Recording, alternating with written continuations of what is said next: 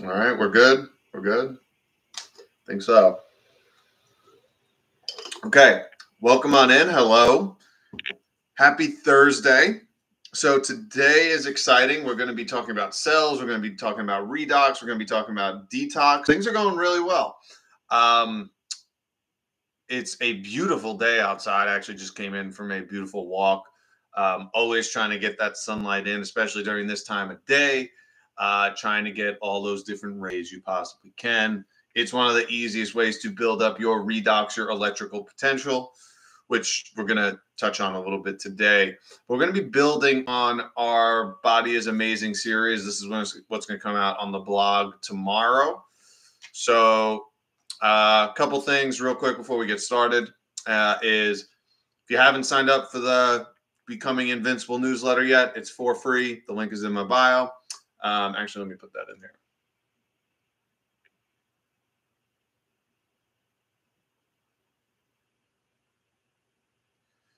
And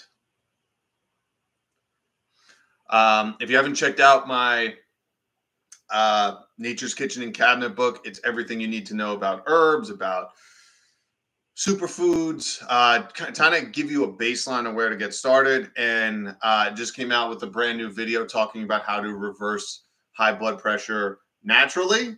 Oh, what's going on, Azim? How you doing, man? Good to see you.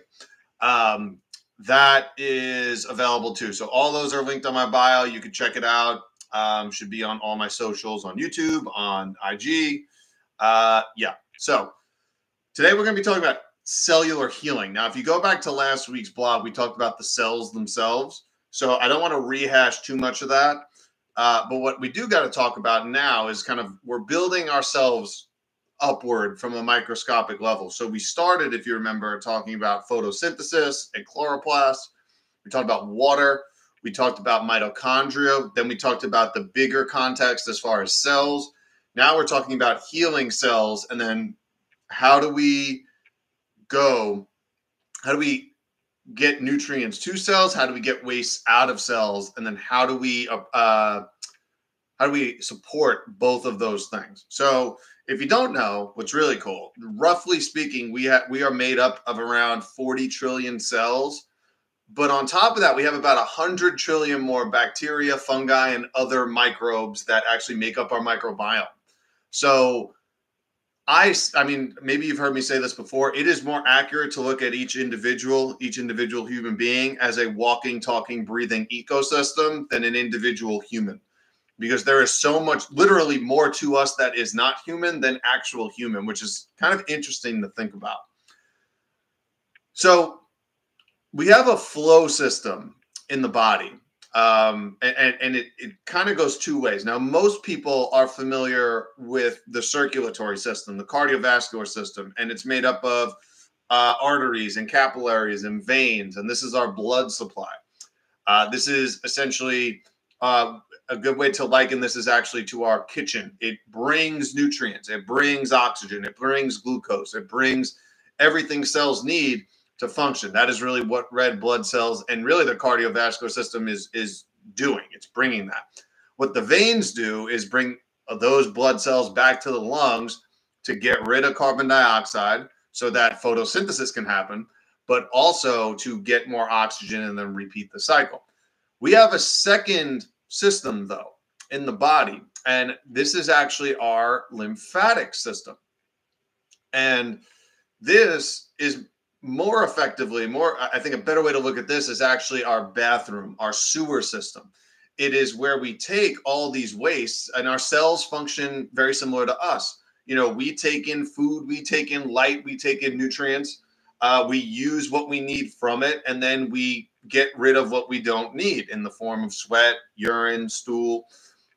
Breath actually is the primary way we get rid of toxic material waste that we don't need anymore.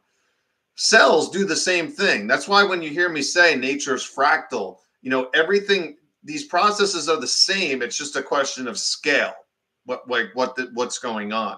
So just like animals do it, plants do it, we do it, and it happens all the way down at the cellular level. And these things need to flow in a few different ways here. So Blood vessels and lymphatic vessels, they're both made of collagen. Now, if you remember from what we talked about last week, we talked about how cells themselves have a negative charge on their exterior. They have a hydrophilic surface. And collagen in and of itself, in fact, most proteins we find in the body actually have a net negative charge. Now, if you remember all the way back to fourth grade in Introduction to Chemistry, you know that like charges repel each other. So turns out that this charge, this negative charge, is partially responsible for the flow of blood, but also the flow of lymph.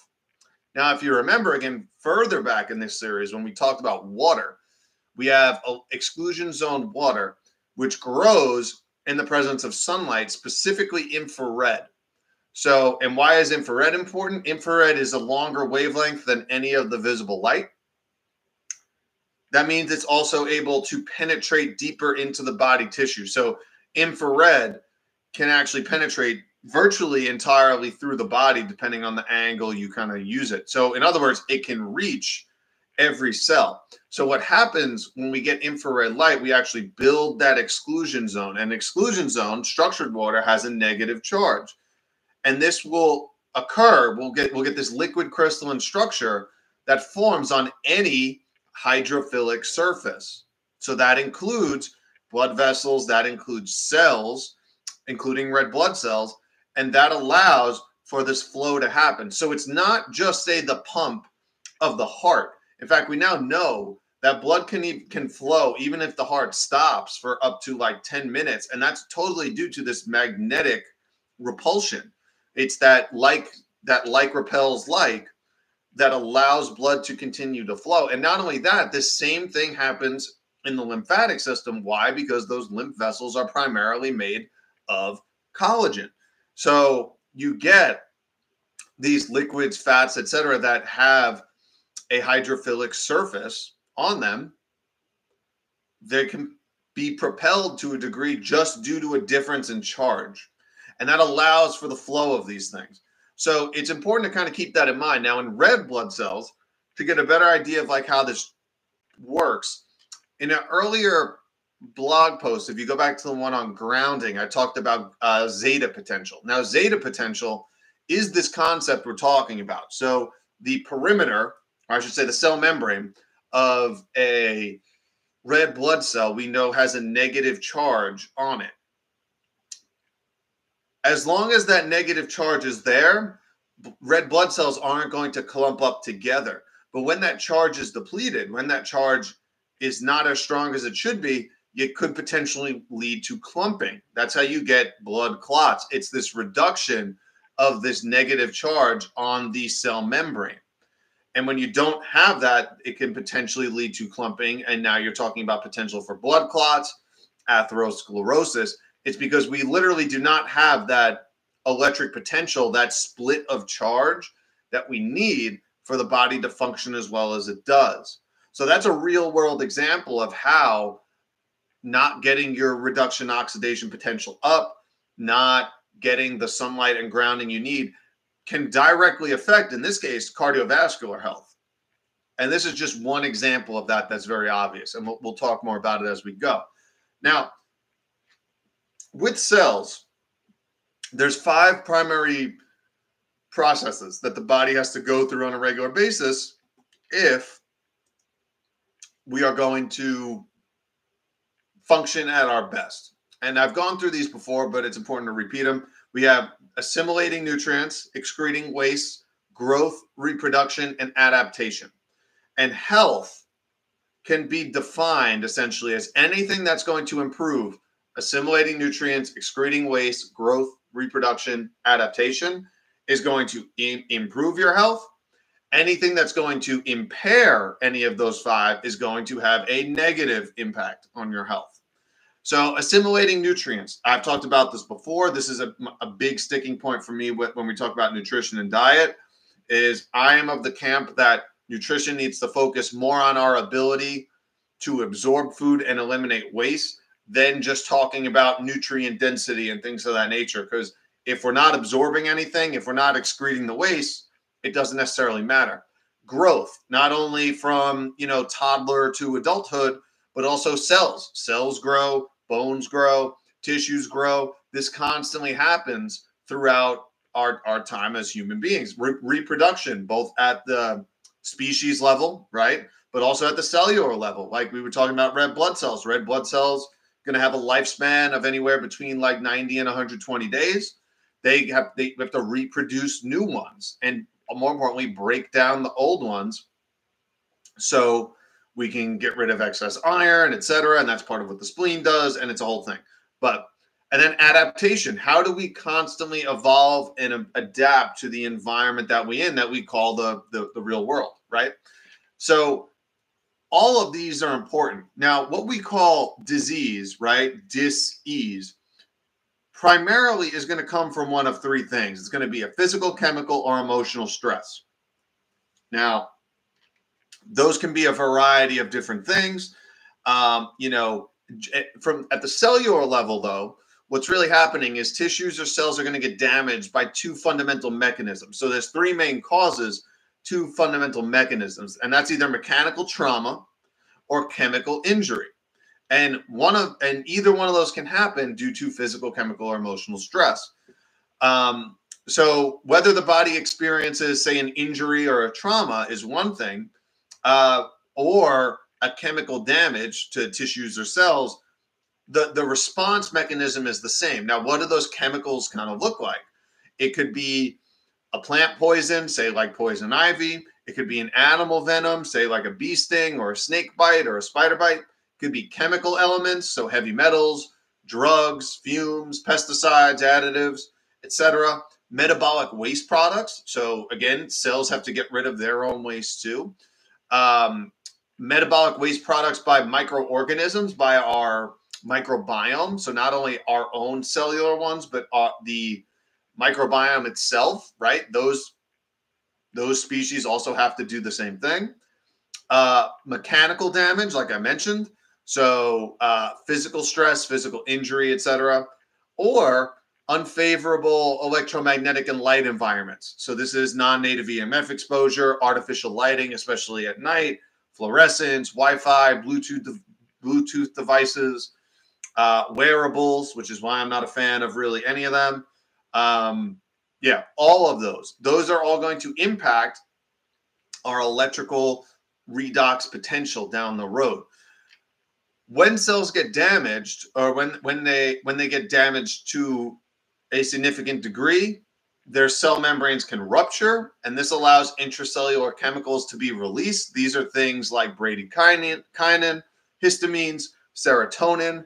They lead to swelling, dilation of blood capillaries. This brings in plasma proteins, water, sodium, and then it brings out the inflammatory response in the body. Now, inflammation basically comes there's five cardinal signs. There's technically four, but some people call five. Rubor, calor, tumor, dolor. Those four rhyme, and those mean rubor, redness; calor, warmth, heat; tumor, swelling; dolor is pain. There's a fifth one called functiolasia, which is loss of function, so they don't work as well. Those are going to be the cardinal signs of inflammation.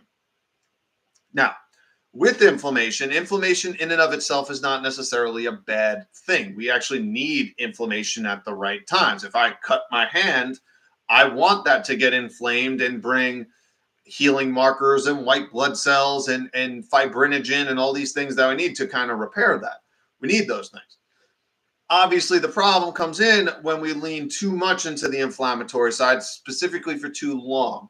But we need this response to happen. And even if you go, our bodies create 300 million new cells pretty much every minute. So this constant build up, tear down, repair, get rid of the old, bring in the new is constantly happening. This is the life cycle, again, at a different scale.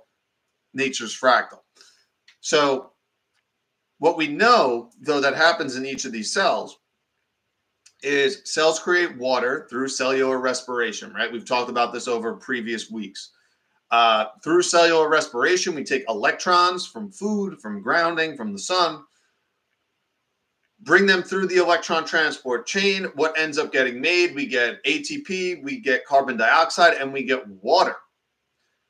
The water is very important because, again, this water is not the same water that you see here in this water bottle. It has a gel-like consistency, and it also is able to separate charges via this exclusion zone. That's why sunlight's really important. It builds this exclusion zone. It builds that negative charge, but more importantly, that charge separation between the two. However, when that exclusion zone gets smaller, maybe we're not getting outside, maybe we're not getting the infrared inputs, the electrical activity is not as high, cells can potentially die, and if they're not replaced as efficiently as they should be, this can essentially lead to failure of tissues, right? Because what are tissues other than a collection of cells doing a similar thing? So liver cells are the functional units of the liver tissue, right? So if enough liver cells do not have this electrical charge, that could potentially lead to liver damage. Then we're talking about symptoms down the road. So that's just one example. But we're working our way up. So, this is why symptoms are important. But I do think if you're just treating things to alleviate symptoms and you don't continue going, you're missing the point of the healing process, because symptoms are kind of like the last stage of things going wrong. So we have to continue the nutrition, the lifestyle stuff beyond after symptoms subside if you want to address the true healing. And this is why prevention and healing kind of go hand in hand. This isn't, allopathic Band-Aid type model stuff. This is why real healing is not, true healing is not for, the feeble-minded. I kind of mentioned that yesterday. This is for people who who are willing to do work for a really long time and have to address a lot of different factors. Things like emotional burdens, lack of sunlight, artificial light at night, we went over, toxic foods, pesticides, traumas, daily exposure to stressful situations, fluoride, heavy metal exposure, pharmaceutical drug usage, non-native EMFs we talked about. Like, all of these things add to that toxic burden. There isn't one cause for these things. It is in a quantum world, which is one we live in, there is no real cause and effect. It is probabilities. It is how does everything add up together, and what might be what are the things that make the parts of the whole. It's not this one thing caused this outcome, so we need an RCT to do it. No, like, nature does not function in the realm of RCTs. She functions in her own pace with her own set of rules. It is our job as clinicians, as human beings, as researchers, as just genuinely curious people to understand that, but more importantly, work in line with it. And what we've seen is there's so many folks now that in this modern world, we're just very divorced from that.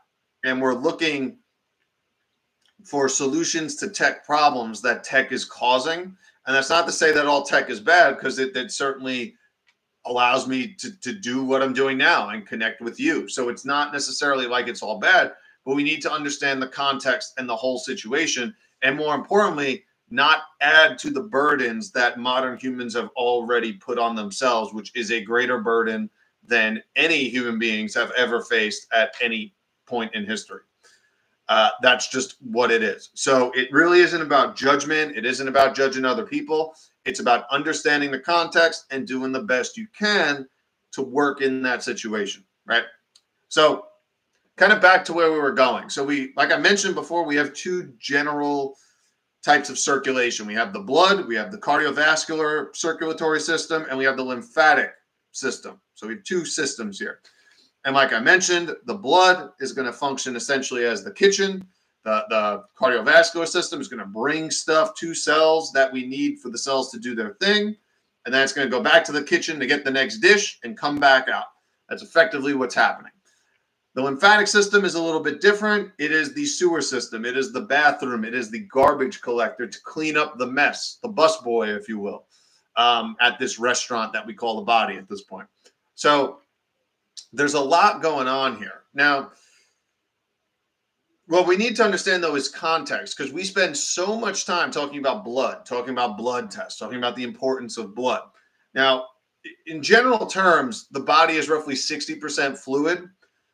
62.5% of that fluid is intracellular. It is inside each of the cells. That leaves 37.5%. 7.5% of that is blood in the bloodstream. The other 30% is interstitial fluid or lymph. So in other words, if we're talking about the extracellular fluids, blood is only 20%, and the lymphatic fluid is 80% of this fluid that we have cycling in our body. Yet we spend so much time focusing on the 20%, which is the blood. That's not necessarily to say that using blood tests and stuff isn't helpful, because it can be. But you're missing the bigger picture, which is the functioning of the lymphatic system. And just because it's poorly understood in the main model, I mean, even when I was in school, I did not learn a ton about it, does not mean it's not incredibly important, especially when, like I said, most of the extracellular fluid in the body is actually lymph and interstitial fluid and not blood. So we need to get a better understanding of what this is. And one of the doctors who I think talked about this the most was C. Samuel West. I have a quote by him here. The lymph system in the body is like a tree. As I tell about what the lymph system looks like, then I'd like you to repeat it as I give it to you, and you'll never forget it again. The lymph system we will simply describe like this. The branches go up in the head to the roots down to the feet. The tree trunk is in the chest, and it's called the thoracic duct. So what does that mean? We have nodes, right? We have lymph nodes. Branching out of those lymph nodes, we have a lot of lymph fluid flowing through lymphatic vessels. What happens? And there's also other lymph tissues that play a role as well. We have primary lymphoid organs, which are going to be your bone marrow and your thymus. This is where you get your B and T cells. The B cells come from the bone marrow. The T cells come from the thymus. We have other lymphoid tissue as well. So we have the lymph nodes I mentioned, but we also have the spleen. We have the appendix, which is really important. We have mucosal lining. So this is your gut-associated lymphoid tissue or mucosal-associated lymphoid tissue called GALT or MALT.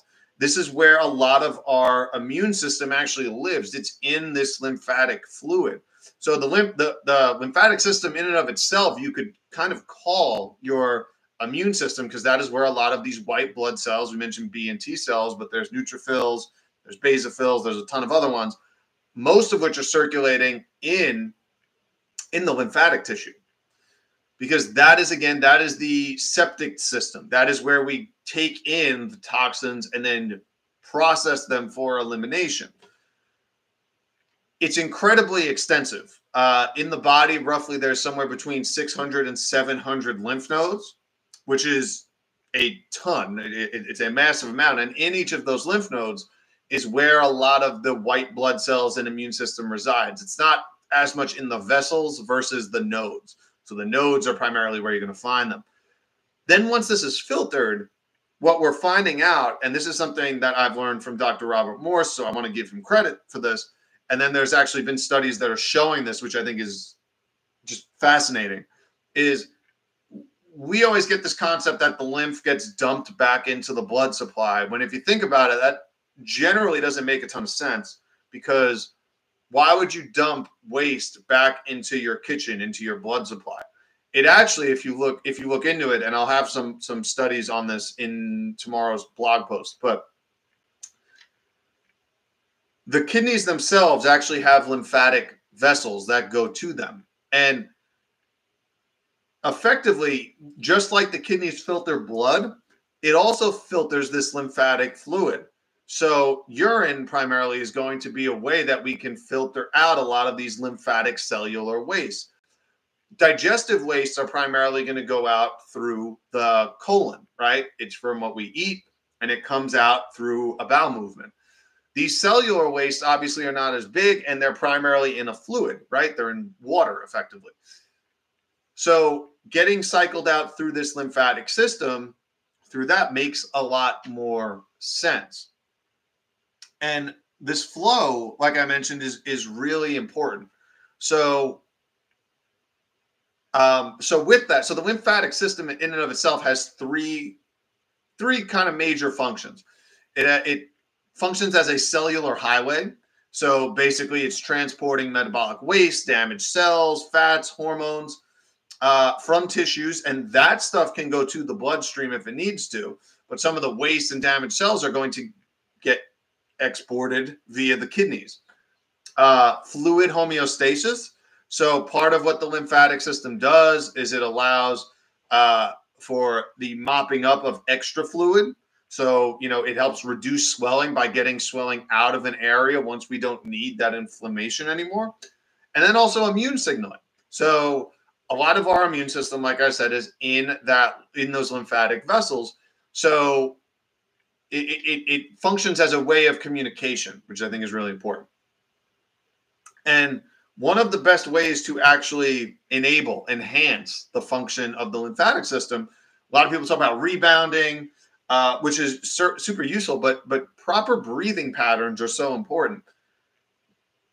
The lymphatic system does not have a pump like the heart to pump blood. We don't have an equivalent for that, or we don't have an equivalent for that. Now, like I mentioned, that alone does not necessarily allow for the flow of things. But what is important is we have a diaphragm. And the diaphragm contracts down and relaxes up every time we breathe. But primarily, it's going to function a lot better when we are nasally breathing.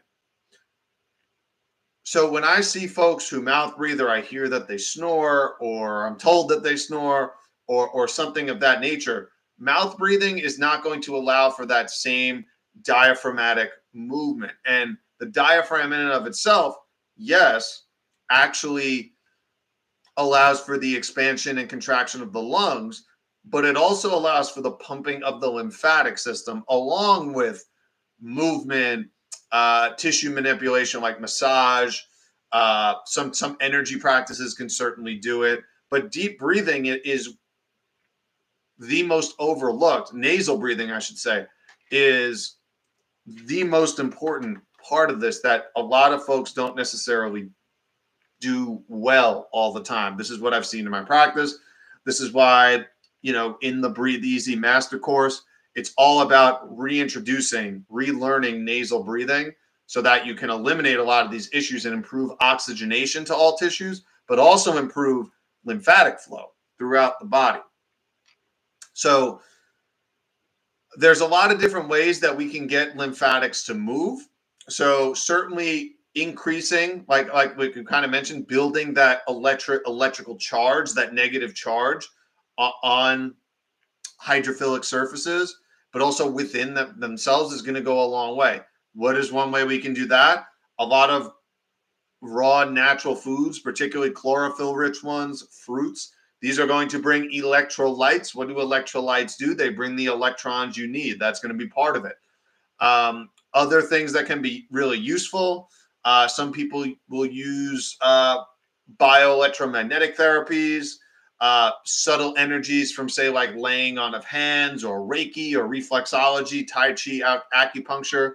Obviously, things like rebounding are going to be really useful. But these are all different modalities you can use on top of getting those baseline electrons that you need. And this is where redoxing is so important. This is why you might hear me say from time to time, redox before you detox. So even when I work with clients now, there usually is a period where we have to prepare ourselves for a detox, because if you jump right into things, and maybe you've experienced this yourself, you'll go really hard into like a parasite cleanse or some sort of herbal remedy or something that's really intense really quickly, and you have really negative reactions, or you feel worse or lethargic, and then it's like, oh, like it didn't work. But the truth is, you actually have to build the body up to this. You have to clean up the terrain a bit. You have to bring in the electrons that you need for the body to function as well as it could before you kind of do that stuff. So redoxing before you detox is really important. Now, I've talked about this last week. Part of what allows for this flow and building that EZ, so that EZ effectively works, this liquid crystal lattice, it allows for the flow of electrons in the body. And this is done primarily through semiconduction. Now, this is when, if you go back to last week's blog with Robert Becker, he found that bone, for example, functions with semiconduction. It's not through nervous signaling like we think, like everything electrical is just the nervous system. It's not. He found that bone could actually conduct electricity using semiconduction because it had N-type and P-type semiconductors, the N-type being collagen, which is extra electrons, the P-type being apatite. These form PN junctions, which effectively create diodes and allow for electricity to flow at the speed of light, which is a lot faster than what we can do, or at least what nerves can do. I should say it that way, because we do this. Now, put it simply, redox. Redox means reduction oxidation. I think we all learned this at some point in chemistry, maybe in high school. Reduction effectively means you're gaining electrons. Oxidation means you're losing. So it's this transfer of electrons from one atom to another. That's a redox reaction. Your car, combustion engines work on redox reactions. That is effectively what is happening. Yeah, so that is effectively what this works, or how this works. Now, mitochondria, for example, we've talked about this in the past couple of weeks. We reverse photosynthesis by creating water and CO2 along with ATP. Part of that, you'll notice across the inner mitochondrial membrane, the matrix is going to be a bit higher in pH, more negative. The inside the inner membrane is going to be a bit more proton heavy. It's going to be more acidic. There's going to be a lower pH, right? Because the lower the pH, the more protons you have, the more H plus. Electrons are negative. So just so you kind of have an idea here. So we require a negative charge or electrons in certain areas of the body, like the inside of cells, like the inner mitochondrial membrane, like we just talked about, the extracellular matrix around proteins, because these allow for exclusion zones to build. And maintaining this electrical charge allows for maximum ATP production and water, proper oxygen distribution, allows for proper cellular function. You could clear reactive oxygen and reactive nitrogen species. You could generate direct current using this semiconduction that we just talked about. And again, I talked more about this last week. So go to that blog or last week's video if you want to hear more about it. So making sure we're having this system kind of up and running is going to be a better place to start. Now, how do we gather these electrons? How do we build this negative charge? It's primarily going to happen through gaining electrons. So how do we do this? We do this from grounding. We do it from getting sunlight, especially exposure to UV and red and infrared. Infrared in and of itself comes from sunlight. You could do sauna, exercise, right? Because infrared, another word for that is heat. We experience infrared as heat. Panels can do it. Mineral-rich water, so getting your electrolytes. Also, easy-rich foods. What are foods rich in structured water? They're fruits and vegetables. That also happens to be where a lot of these minerals, these electrolytes are. Your calcium, your magnesium, your potassium. What are, the most common mineral deficiencies we see? It's magnesium. It's potassium. It shouldn't be rocket science. Movement is another reason. What is movement? We get electrons from movement because of piezoelectricity. All that means is you use pressure, you use a mechanical stress to produce an electric current. That's it. Also want to minimize things that deplete the EZ. So blue light, fluoride, anesthesia, indoor living, non-native EMFs, not moving, wearing shoes all the time, not getting your feet or hands on anything outside, sunglasses, pesticides, seed oils, processed foods. All of these things are going to diminish that EZ. So that is the first step, is we need to build up that redox potential before we get into detox. Now, the second part of this is how do we get rid of the waste? Now, primarily speaking, generally speaking, there's 4 primary ways we get rid of waste. We have breath, which is actually the how most waste is eliminated. It's through the lungs, through breathing. The colon, the kidneys and bladder, and sweat, right? We have breath, poop, pee, sweat. That's it. 4 ways we get rid of toxins.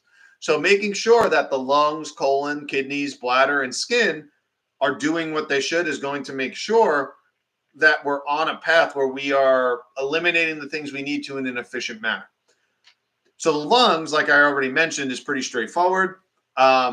It's reversing photosynthesis. We breathe in the oxygen that plants give us. We give back off CO2 that the plants then reuse, that take that and light and water to create sugars. That's why when you actually consume fruits and vegetables, you effectively are consuming actual light energy, just transformed into that. And it's interesting because you might notice this if you go on vacation to like the tropics or somewhere warm, that you actually need less food if you're spending more time outside because you're actually getting that from the sun, maybe going in the ocean, being in nature a lot more, because that's really where a lot of humans should be, is you probably in tropical regions. But if you don't live in one and you say go on vacation there, that's something you might notice, just worth kind of thinking about. This is also why if you're in a sympathetic dominant state or mouth breathing all the time, making sure we're getting that nasal breathing is really important, because it is the primary way that most waste products are eliminated through the body. It's going to be through the lungs, believe it or not. The colon, Bernard Jensen, probably one of my favorite people to learn from. As you guys know, I'm a big fan of iridology. I use it with all my clients. One of the big things he was big on, though, was bowel management, was understanding the importance of proper bowel movements, on making sure we're keeping the colon and digestive tract moving as well as it should, and we're absorbing what we should. And this is why, again, I continue to harp on this. Nutrition should be primarily focused on maintaining and enhancing the function of the elimination organs. That should be primary over nutrient density. So this concept of carbohydrates and proteins and fats does not necessarily matter. It should be the more focused on the passage of protons and electrons through mitochondria than this concept of macronutrients that so much of the conventional space is focused on. It's looking at the wrong thing. This is why I've built this up over the last 3 months, going back through these blogs, because if you don't understand that part, then we can't have this conversation. So that's a big part of it. The kidneys. I mean, I've already talked about this a little bit, but this is one of those things I think Dr. Morse has right. And more science recently is showing this, that the lymphatics are going to primarily be cleansed through the kidneys, ultimately filtered out through urine. So, and again, I've posted some stuff in tomorrow's blog that you can actually see this. But yeah, it's going to be the digestive waste and cellular waste, or really the cellular waste, that are going to be filtered out through the lymphatic system and ultimately filtered out through the kidneys via urine.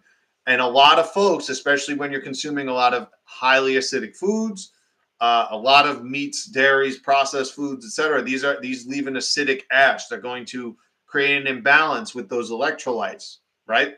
So the kidneys really take a beating. And unfortunately, like, until you get to the end stages where, you know, maybe it's blood pressure for some folks, maybe it's gout or stones start forming, like, there's not a lot of symptoms for it.